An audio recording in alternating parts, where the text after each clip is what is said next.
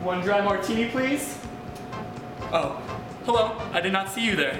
My name is Dr. Tim Richards.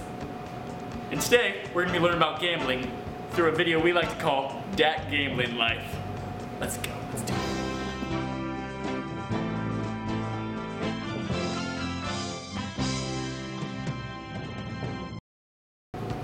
Today we're going to look at the heartache that it brings upon families and even the individual himself. Come on, let's do it. Let's do it. Phases associated with a compulsive gambling problem. We're going to be looking through those phases today. Come on, let's do it. Let's do it.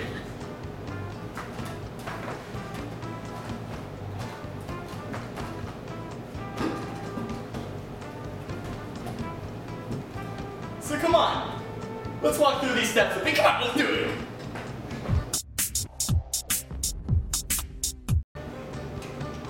First phase that leads to a gambling problem is called the winning phase. This is when the person is winning and feels like gambling is a good part of their life. This woman is experiencing the gambling phase. Hit me. Yes! Hit me. Yes! Hit me. Yes! The next phase is called the losing phase. This is when the person who was previously winning starts losing and then starts second guessing their life. Hit me. You lost! No! No! No!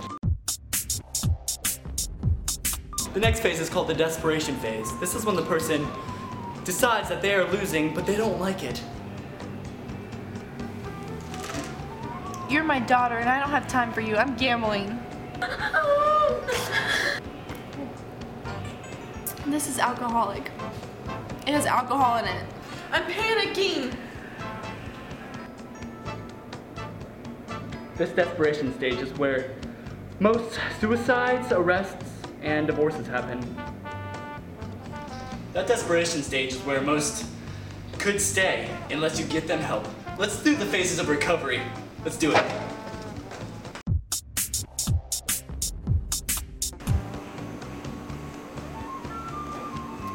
The next phase is a recovery phase, but it's called the critical phase. This is when the person needs the most help getting out of that gambling addiction. I'm done gambling. Daughter, I'm done gambling. I can care about you again. I am hopeful again. The last two stages are the growth stage and the rebuilding stage. They're much like the critical stage, but they continue to progress until they no longer have a gambling problem. That's it. Those are all the phases of the gambling addiction. If you knew someone who needs help with a gambling addiction, there'll be a number here in a second to call so you can help them. You can recover just like Barbara did here.